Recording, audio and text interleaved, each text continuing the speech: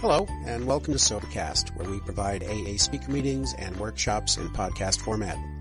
We're an ad-free podcast, and if you enjoy listening, please help us be self-supporting by visiting Sobercast.com, look for the donate link, and drop $1 or $2 into our virtual basket. We hope you enjoy the podcast. Have a great day.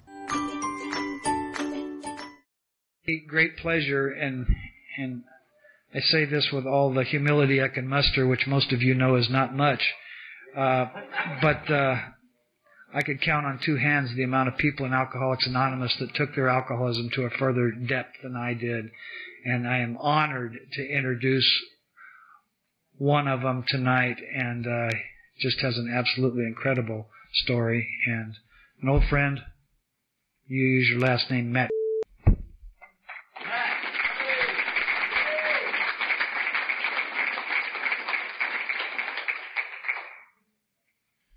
I'm Matt, grateful alcoholic. I'm grateful to be on another meeting of Alcoholics Anonymous, and you know what Alcoholics Anonymous has given me is I'm grateful to be sober and above ground.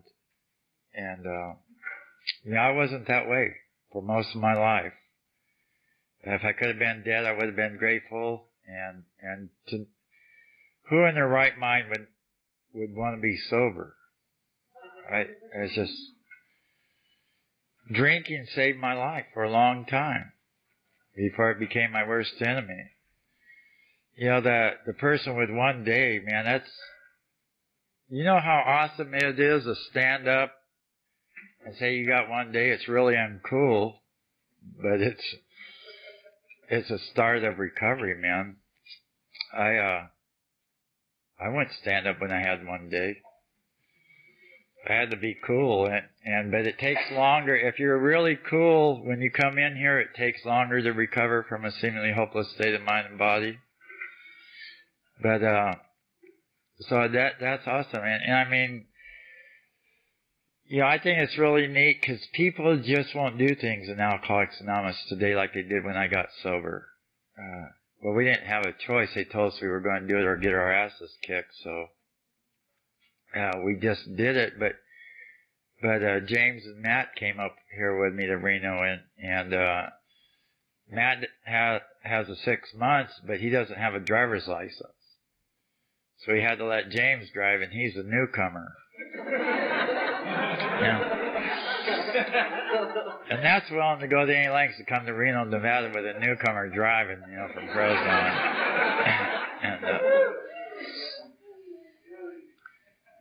and you know, because they think a lot, you know, and so Matt just acted like he was asleep the whole trip. No, but it was a good time, and you know, I love Alcoholics Anonymous more than anything in the world, and I'd like to thank Tim for asking me to come up here to Reno, and you know, I've known Tim a long time. I knew him back in Las Vegas, and Dow for letting us stay at his house because the hot August nights there's no rooms available, and I think it worked out better getting to stay at his house. He's got a nice house, and he lets us have a run of the place, and he asked us not to destroy it. He's trying to sell it. But he has a spa up on the hill overlooks all of Reno, so we went out and got in the spa last night and overlooked Reno and told a bunch of lies, and you know, it was a good time, you know. Yeah, I was thinking one day new, and you know, I don't know if they give you a book or not, and if you start reading that, you're going to get really depressed, because the big book, it starts out, you know. It starts out telling you you're maladjusted to life. The next sentence says you're in full flight from reality. And God, things are looking up now, you know.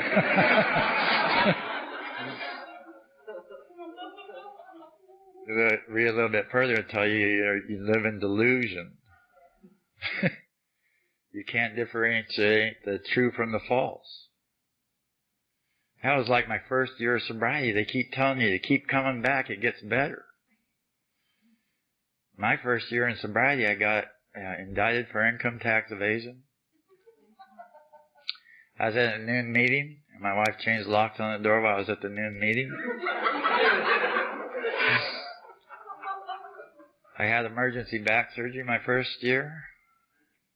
I got indicted for murder at 9 months sober. I thought, man, if this shit gets any better, I don't know if I can take it, man.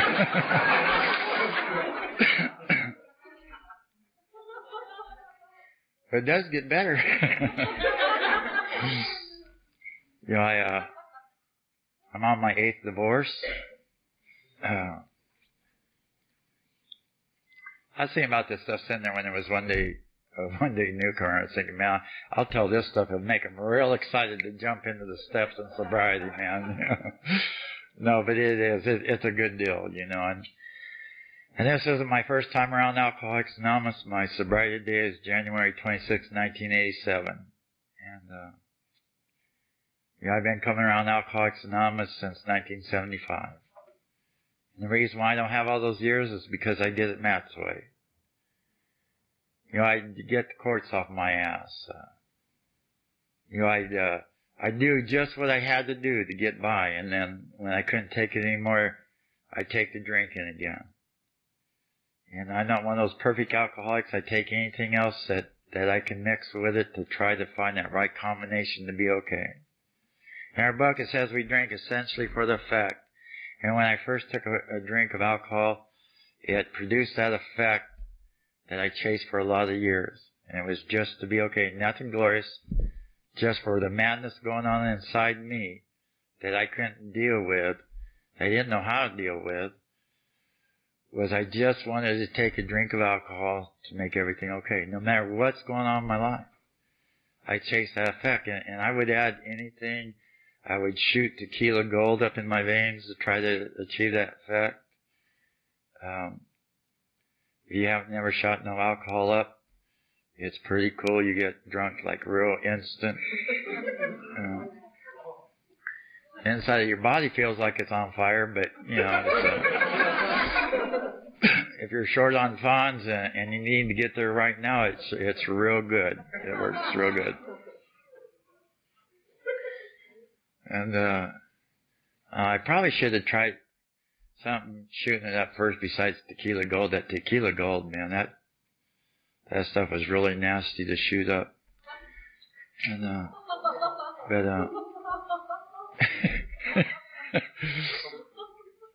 I got the good parts yet. You know, we've been to a lot of meetings since we've been in Reno, Nevada, and I've heard people talk about starting to drink, you know, and they're 17, 18 years old, and I've been in meetings and heard people not start drinking daily till they were 30 years old, and it's like, God, why waste so many precious good years, you know? I started drinking in between the 3rd and 4th grade. It's because my parents got a divorce, and that's no big deal. Our book says we're selfish and we're self-centered. It's the root of all our problems. And I never realized that till I did the inventories in Alcoholics Anonymous. It was a rude awakening to find out that I had brothers. And we had the same parents. You see, this was just happening to me, not nobody else. Not nobody else in the world. And I don't know how to deal with feeling, whether it's right or wrong, feeling abandoned, feeling like I was unloved and unwanted.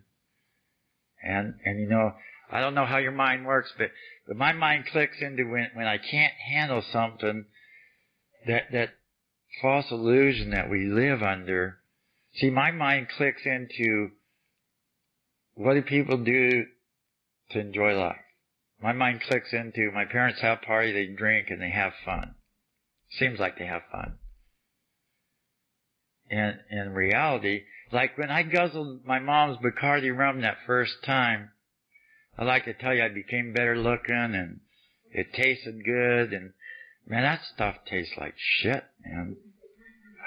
And you'll hear people talk about when it went down and hit their stomach and how it just spread so warmly throughout their body. Not me. When that Bacardi rum hit my stomach, it came right back up.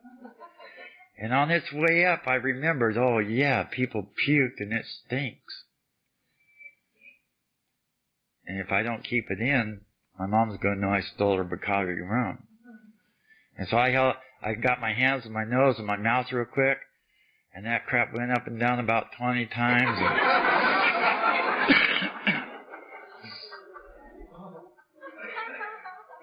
And it finally stayed down. And once it stayed down, the alcohol, the effect that it produced was that sense of ease and comfort. That it didn't matter what was going on. And I didn't start drinking in the mornings immediately.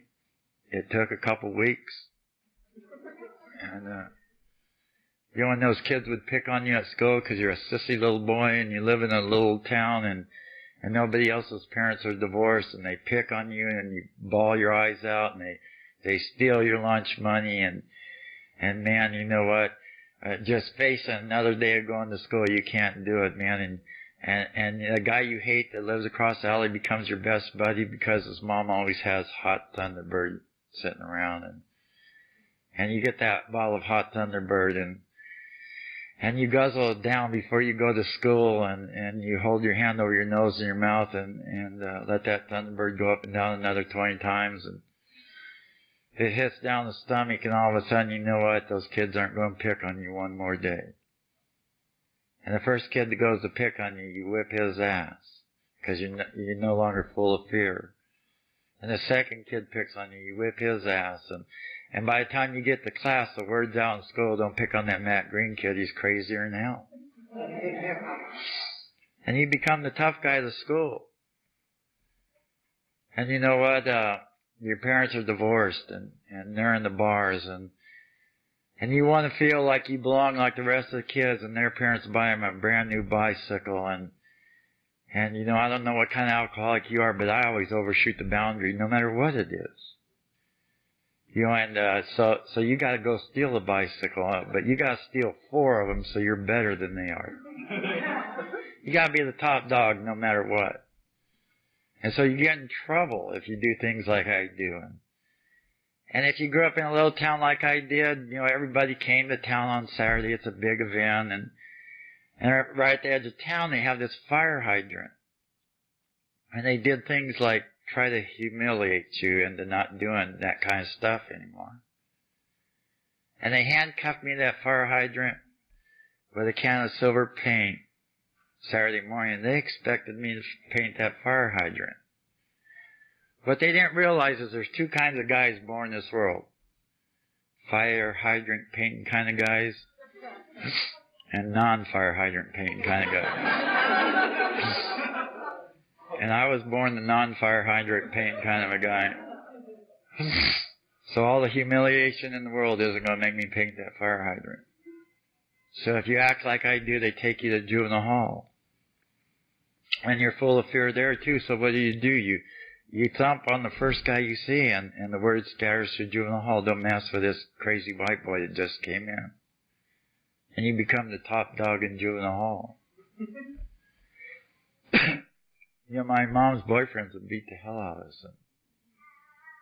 And through the beatings and waking up in a pool of my own blood the day before I turned 13, I couldn't take it anymore. And I moved in with the president of the Hells Angels of the Fresno chapter, and they gave me my colors that night. And I thought, this is where I want to be, you know, because I ran around with these guys some, and wherever we went, people didn't screw with us. They ran from us.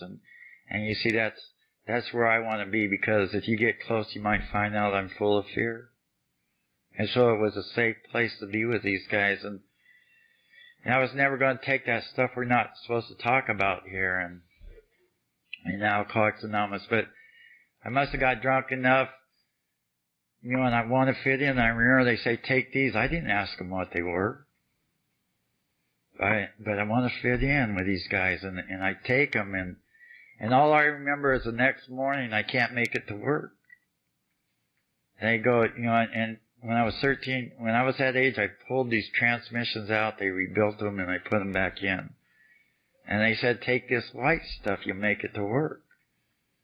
And I don't want to take that white stuff, but I want to fit in, I want to do the deal, I don't want to be no little sissy. And so I take that white stuff, and my boss, he drinks and he gets loaded, you know, and so he knows what's happening. And he comes over and kicks the creeper and he goes, man, you must have took too much of that white stuff. All you're doing is spinning round and round on the creeper. You're not getting the work done. I told you, I always overshoot the boundary, man. He goes, you better drink something and slow down. And so, I followed direction well. I drank something, and the next thing I know, he's kicking the creeper and said, you must have drank too much. All you're doing is sleeping. And I went home that day and drank, and I couldn't go to sleep. And they said, eat some of these, you'll go to sleep. And so I ate some of those and started this madness of these combinations of things to... Oh, Matt wanted me to do that so you guys know how a blind guy tells time.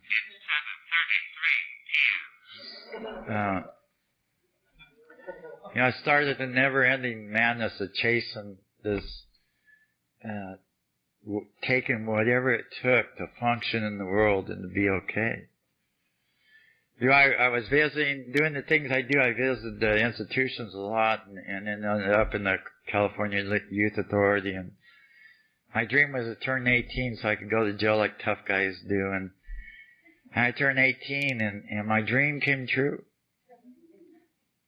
The only thing I'm sitting, I don't know how you guys do it. I know when you get to A, you don't like to take the inventory steps.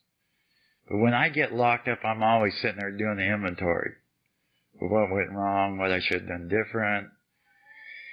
And I'm sitting in this jail cell for armed robbery on attempted murder for shooting a cop. And I'm thinking, you know what? A guy in my status needs to go to jail. You guys like me, that's just part of the deal. The more clout you have if you go to jail and stuff. But I like to, I want to be dead by I'm 21. The world sucks. And I'm only 18, so I got a few years to go. So I would like to start out like assault and battery or a simple robbery and work up to shooting cops later, I don't want to start there, and I'm thinking, man, what do guys do to not go to jail for shooting cops as soon as they turn 18? And it's like, man, they're getting married and having kids, and that's a scary place for a guy like me to get married. Because you have to let someone know that there's feelings there. And if you let someone in that close, they'll find out you're scared. And you can't never let anybody, no matter what it costs them, know that you're afraid.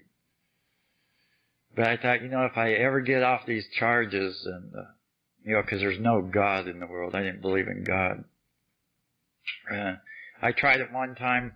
I gave God 3 minutes. I asked for something, and if there was a God, I gave him 3 minutes to produce it, and he didn't produce it, so therefore it proved no God. And I didn't want her anyway, so it wasn't no big deal. But I beat those charges. And I get out of jail, and I thought, okay, that's what I'll do. I'll get married. So I checked with all the girls I'm engaged to, and this one said she's pregnant, and back then, you did the right thing, you married her, and a bunch of us Hells Angels and stuff came to Reno, and we got married. And that marriage was destined to doom, man. Because that girl, she either lied to me, or we need to go in the World Guinness Book of Records, because that kid didn't pop out for 18 months.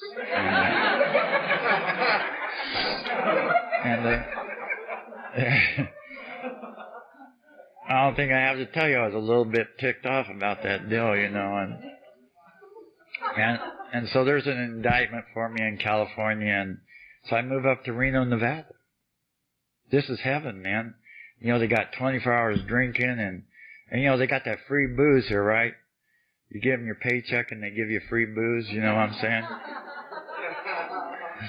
And, the town's just happening, man. And I live in this little hick town where they ride horses and got cow shit on their boots and, a guy like me needs excitement in their life, And so Reno was a real good place, and besides, they got an indictment for me in California. So I'm here, man. The second day I'm here, I'm sitting in jail going, man, how they found out I got here so fast? See, no matter where I took me, I didn't go anywhere to change. I did the same things. And before long, I got another indictment for me in Nevada. It's like, man, I need to slow this crap down. And I've already shot another cop, and I got off those charges. And, you know, I know that the government, the United States government, will make me behave. They'll straighten me out. The Vietnam War is going. Everybody's dodging the draft. I'll do my patriotic duty. Like I really give a shit, but I'll go join the Army. And I ride my Harley all the way back to Fresno, and that's a real scary thing. What if you get pulled over and you go to jail? Your plans are disrupted, and I'm going to join the Army and become a 10-star general. And you know, they don't have 10-star generals, and if you're thinking that that's true, I'm going to become the first one. It's going to take about 6 months, and then I'm going to sell dope and steal Army tanks and sell them and shit. About 9 months in this deal, I'm going to be a millionaire, and I'm going to live happily ever after for the next 2 years before I die. And I get down there, and you know, this is a big commitment for a guy like me, so I buy all this booze and all this stuff, and I'm taking it all the way back to Fresno, and I get to the recruiter's office, and I look, man, there must have been about 1,000 steps up going in them double doors of the recruiter's office. I'm thinking, man, you know what, as wasted as I am, I'll never make up them steps. You know, it's how alcoholics always have a good plan A. I get to thinking, if I rev this motorcycle up real good, I could probably make all the way up them steps. I'll hit that landing up there, and I'll shut it off, and I'll walk in the double doors. Well, I guess I overdid a little bit too much. Up them steps I went. By the time I got to the top, I was airborne, so the brakes didn't work too good. And I crashed right through the double doors. The motorcycle and all. I shut that baby off and told him, I'm the one you're looking for.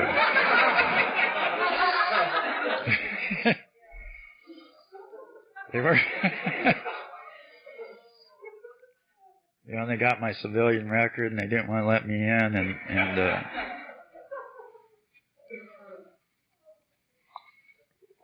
you know, but there's some relatives I had that were in the service. I got to go in, and this is a big commitment for a guy like me, right? To join the service, serve my country. I'm going to Vietnam, where you could legally kill people and don't go to jail. So I get to go on the service. I buy all this stuff because everybody from the West Coast is going back east, right?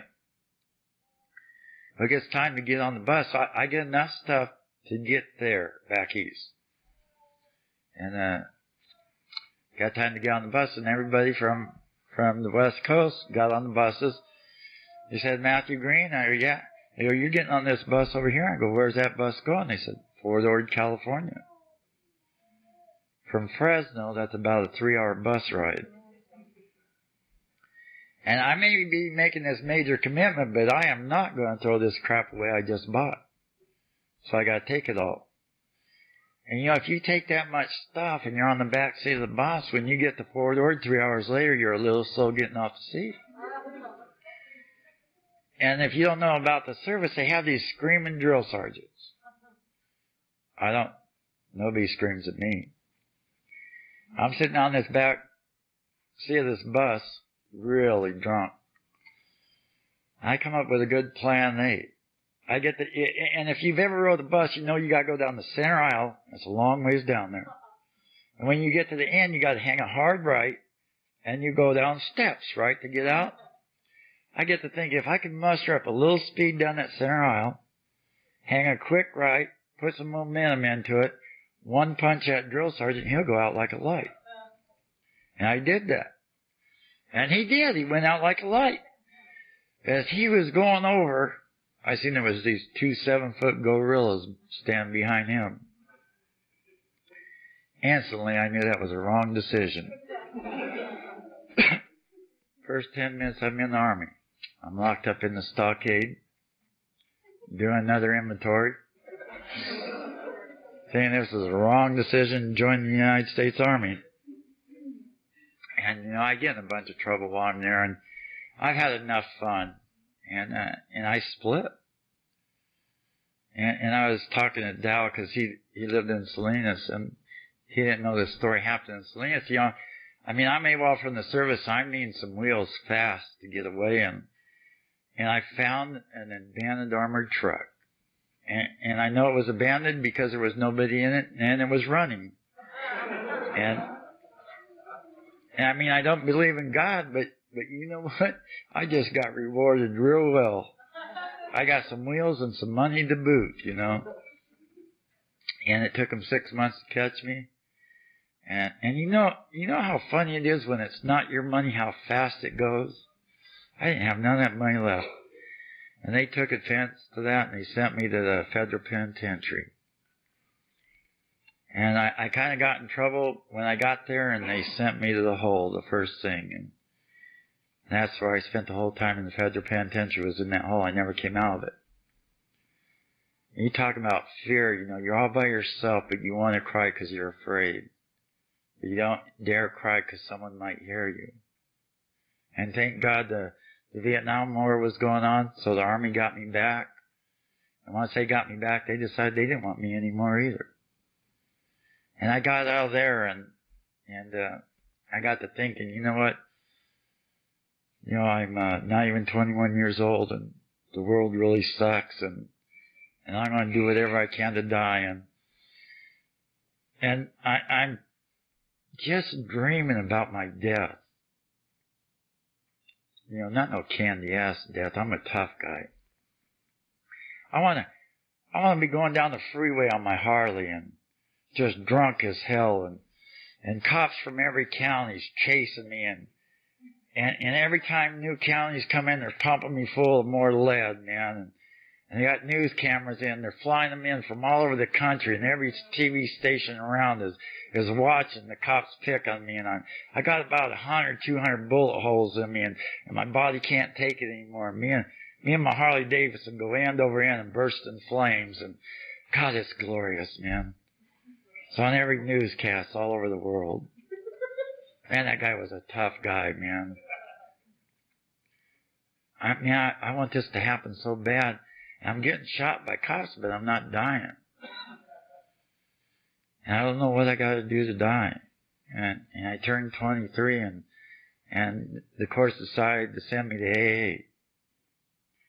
It was either go to AA or go back to the penitentiary. And so I had to go to 5 AA meetings a week. And I went to my first meeting, and they told me what an alcoholic was. And I said, that's me. I'm an alcoholic. But you see, I mean, I was powerless over alcohol, and my life was unmanageable. I mean, hell, I was on my 5th wife already. Your life's got to be somewhat unmanageable to have 5 wives at 23.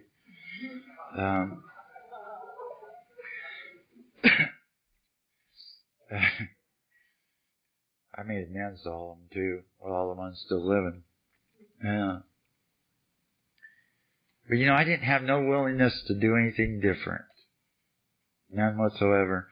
I mean, I drove a brand new Corvette to my first meeting, and of course I don't go to the town I'm living in. I got to go way across downtown to Skid Row to the next town over, because I don't want nobody. I mean, what would a guy my stature look like walking into an AA meeting, right?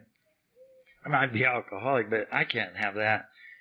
So, I mean, you go to Skid Row AA, of course it's going to look, I mean, everybody was really, really old in there. They were like 40 years old, you know what I'm saying? And back then, you know, it didn't look like not one of them cars would make it out of that parking lot. And they tell me shit like, you gotta go to meeting every day and keep coming back. And I'm thinking, man, you know what, you wet-brained old fools? You know, you're so old, you know, 40 years old. There's nothing left of life. Why go anywhere? Your car ain't going to leave the parking lot anyways. I'd stay here too. I mean, you probably only got, you know, if you're 40 years old, if you live to 40 years old, I mean, you might only have 2 or 3 days left to live anyways. Hell, I could do this AA bullshit one day at a time if I only 40 years old and only had 3 or 4 days left to live. No car to make it out of the parking lot. Hell, I'd make it real simple too. I got my year commitment, the court's off my ass, got my year chip, didn't drink for a whole year. Well, it was 10 months, but it was close enough to a year. I took that year chip and went on my merry way, and I kept getting in trouble and kept going to AA and jumping forward a little bit when I married my 7th wife and been going to AA for 10 years now. And I kicked her out and she wouldn't come back. We had a little baby boy, and I thought, well, that bitch, how dare her do that to me? Take off. Yeah, I'm sure a lot of guys have had this thought, I'd give her the best years of my life. I've heard every guy in the bar that's getting a divorce say that. Give her the best years of your life. And then she runs off. The truth of the matter was I ran her off.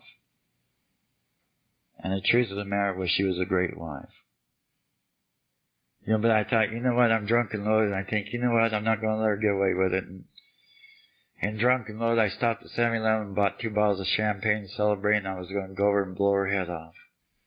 And I had this shotgun, and I get over there and she's not home, but it doesn't matter. I kicked the window in, her neighbors out there, and you know how crazy I've been, how much I've been locked up, and it don't matter. I kick the window in, I go in there, and I'm guzzling these bottles of champagne, celebrating, blowing her head off when she gets there, and the SWAT team shows up. And that I can't go out there and shoot another cop. I just can't do it anymore. But I'm a tough guy, I got my honor to guard, and I can't just walk out there and say, hey, I give up, let's go to jail. And I thought, you know what, your kids would be better off without you in this world. And I swung the shotgun up to my head and I pulled the trigger. And all I remember after that is months and months later, coming out of this coma, strapped with leather restraints, every part of my body that would move, they had strapped with leather restraints. I was all the way blind. I'm still most of the way blind. This is a blur out here. The women look better nowadays, but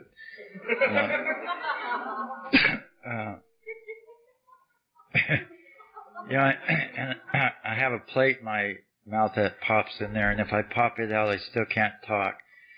And I didn't have a plate, and they had life support systems hooked up to me and tubes sticking out of me everywhere. And there was so much of my face missing, you could physically stick your fist inside my head, and the doctors would come in on a daily basis and tell me, boy, there's nothing we can do for you. You're going to die. And that's where I got introduced to Alcoholics Anonymous again. Thank God for the people that do hospital and institution work. And you do that kind of work whether the person gets sober or not. You don't do it whether they get sober or not. You just carry the message. If they get it, fine. If they don't, fine. But I mean, here I am. They come in and ask if they could read me the big book of Alcoholics Anonymous. Like I got a choice in this matter. I can't wiggle my head no. I can't say no. I want to tell them so desperately I'm dying. I'm an alcoholic, but I'm dying. And they sit down and read that book to me. Day after day after day, month after month after month. And I finally live and get out of there. And man. Anyways, for the next 2 years, I go to 1 million meetings every day. I'm looking at all the excuses. I expected you to do everything for me because I'm blind, and they did the deal. And if you expect AA to do it for you, they will. But the miracle of Alcoholics Anonymous can't work. The miracle of Alcoholics Anonymous didn't work till I started reaching my hand out. But I wanted to die so desperately, man, and I took 455 synthetic morphine tablets with 2.5 gallons of vodka I saved from all my surgeries, and I knew that would work. What I didn't know is there's a loving, caring, forgiving God in this universe, and if He's not done with you, all you're going to do is keep missing body parts.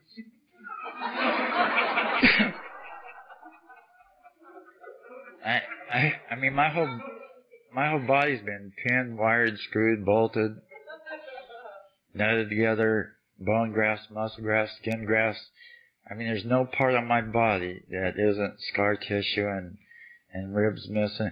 There's only one part of my body left in the original shape, and I kind of want to keep it that way, you know.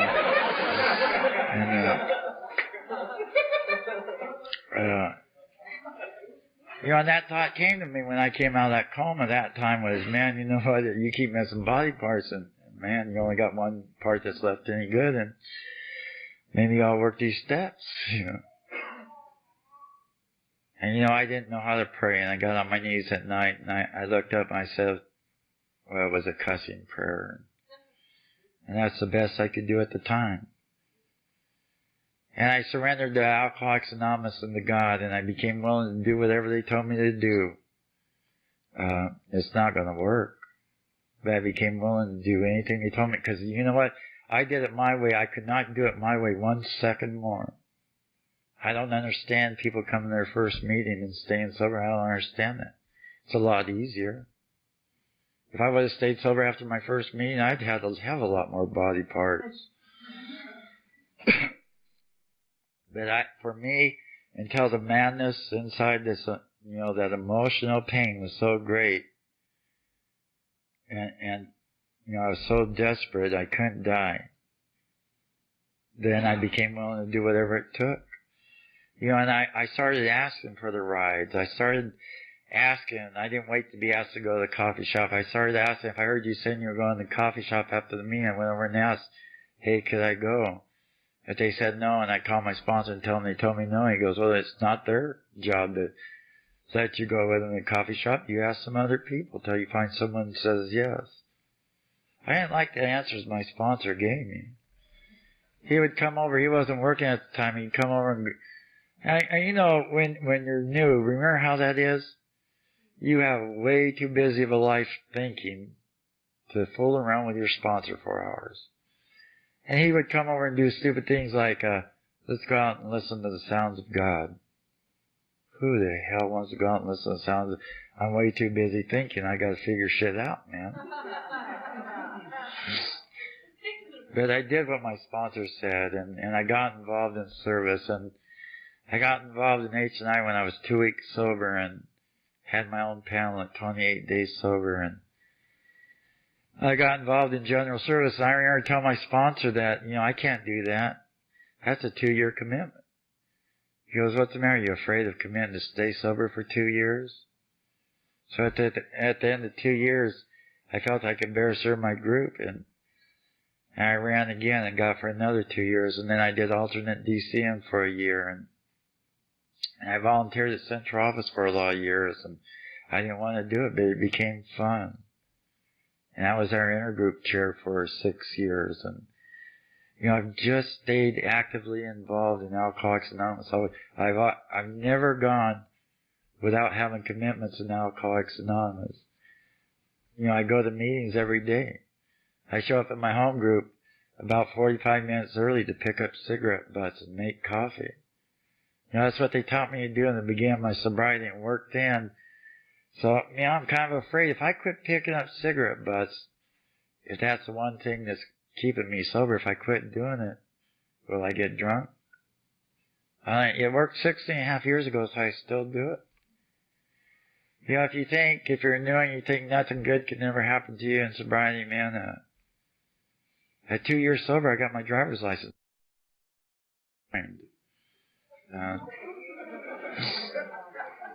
So if I can get my driver's license back being blind, hell, you got a good shot at it, man.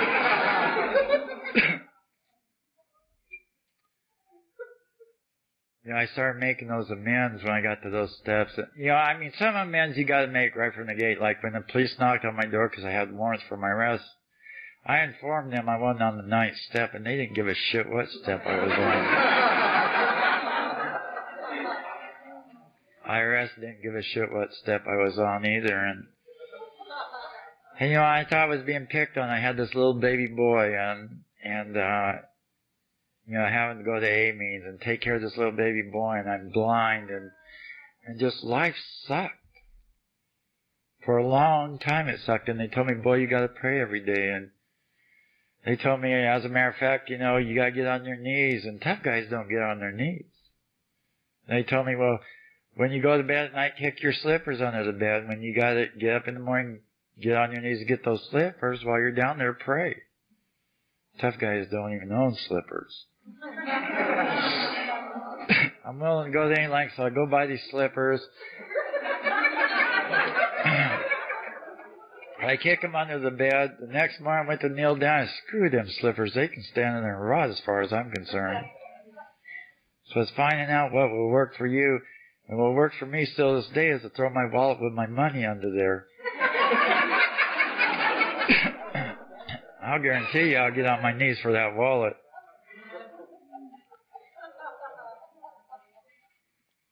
I thought I was getting screwed having to go to general service assemblies and stuff when everybody else is out having fun. I thought I was getting screwed going to the general committee meetings for the Northern California Hospital and Institution Committee when everybody else is out going to AA dances and having fun. I thought I was getting screwed when I got commitments and I know this guy likes this girl and I like this girl too in AA and they're both going to the same AA party afterwards, man, at someone's house and I got a commitment and I can't go. I'm getting screwed in this deal. These old timers are mean and rotten to me. They don't want me to have any fun. And all those people back then, they're not around anymore. So today I'm truly grateful for the old timers getting me involved in service. And they told me no matter what, you keep your commitments in Alcoholics Anonymous. I go, when's the exception to that rule? And they go, if you're dead or having major surgery. I go, that doesn't leave much room for anything else, does it? And that's what I've done over the years. And I've been able to stay sober and enjoy my life. You know, because of keeping my commitments in Alcoholics Anonymous, things like when my parents died, I was able, like it or not, to be there and take care of them while they were dying. Like it or not. And they told me you keep your commitments in Alcoholics Anonymous, like it or not. And because of that, I was the only one of the kids that got to be there. And I call it a spiritual experience with my dad. You know, when I made the amends to him, I called him Shiny. And when he was dying, he hadn't opened his eyes in a couple of days. And I go, when I knew he was done, I go, Dad, when you get up there, tell him I call you Shiny. And he opened his eyes and he nodded his head, yes, and he closed his eyes and he died. If he hadn't taught me to do it, whether I like it or not, I would have missed that, man. My brothers and sisters know about that story, and they wish they had that experience. But they don't have you guys that teach you do it, like it or not. You know, I took my ex-wife back to court and got full custody of my child. A scumbag like me got full custody of his child at 9 years sober. That ain't supposed to happen for a guy like me. You know, my little boy had a major surgery and they performed the wrong surgery on him. And he almost died. And thank God for the guys I sponsored that lived, took turns staying with me in the hospital so I didn't have to kill a doctor. And, you know, I told them I was going to kill a doctor and they said, let's pray. And I told them, screw AA, screw praying, and screw you guys, man. And they threw me down on the floor. And I told them, I'm your sponsor, let me up, man. And they said, we're going to pray. And the power of prayer, man, I thought, you know, I'll pray and these guys will get off me. I'll go kill this doctor. Everything will be okay. And through praying with those guys, man, when they let me up, I didn't have to go kill a doctor. You know, so the guys you sponsor aren't all, you're not the one always saving their ass. You know, a lot of great events have come to pass in my life. I got married in sobriety again, and I thought, and that was, I'm so grateful to God to get it, to know a marriage like I never knew existed. But we started going in different directions in our lives, and that's too bad that marriage had to end. But, you know, I got to experience what a relationship, what a marriage, what true unity's about in a relationship. And you know, we're going through, that divorce has been going on for a long time. And it's okay. You know, they taught me no matter what goes on in my life, I go to meeting every day. No matter what goes on in my life, I work with newcomers every day. No matter what goes on in my life, I make the 5 phone calls every day. No matter what goes on in my life, I listen to tapes every day. No matter what, I do the deal in Alcoholics Anonymous.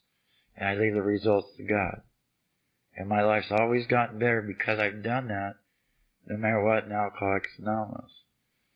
It's time to quit. And I'll tell you what happened to me here recently that just truly, truly amazes me what can happen if you do the deal in Alcoholics Anonymous. I got my contractor's license back, and I'm the only blind licensed contractor in the state of California. And they didn't want to give it to me, and all my felony convictions after I got my license, and now I lost it. Well, I was in the hospital, but I got it back, and a little while ago I get this call, and it's a cop on the other end, and here's something, if you're new here, I'm going to give you some good advice. If a cop calls you, because I didn't know this until I worked the steps, if a cop calls you, don't hang up the phone. They already know where you live.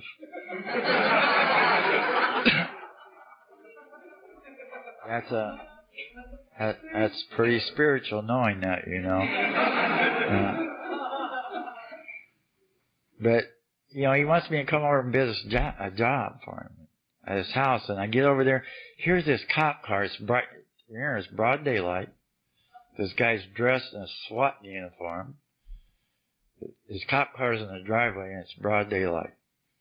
Man, this is a setup, man. But I go up there anyways, and I hold out my hand, and I go, "Hi, I'm Matt Green." He goes, "I know who you are." I go, "Oh, shit." He goes, "I used to arrest you." He goes, "I was the first one on the scene when you shot yourself. I've heard nothing but good stuff about you for the last 15 years.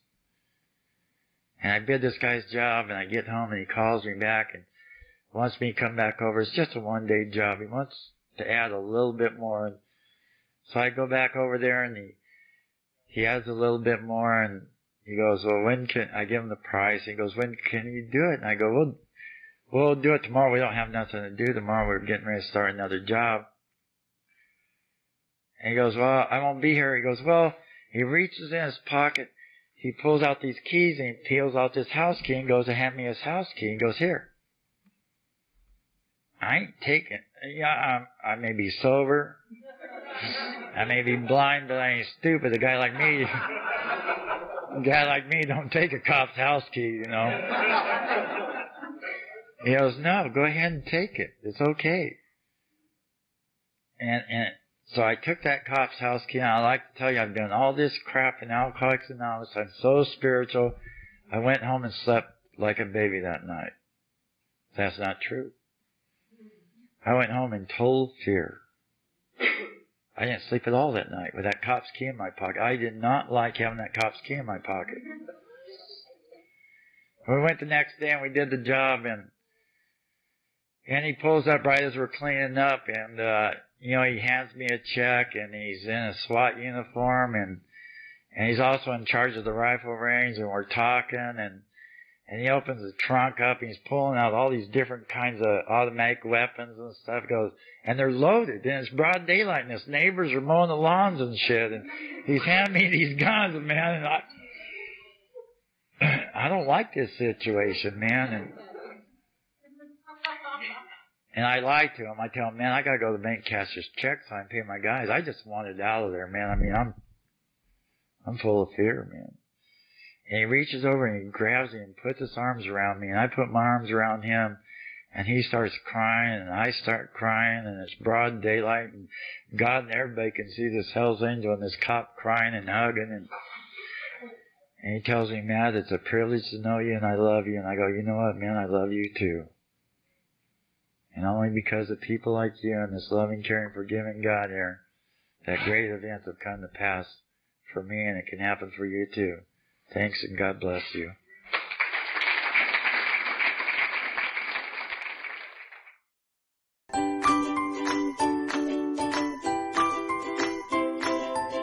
Thanks for listening. I hope you enjoyed the podcast. Sobercast is ad-free, and we'd like your help in order to keep it that way. So if you'd like to help us be self-supporting by pledging $1 or $2 a month, visit Sobercast.com and look for the donate links. Thank you very much.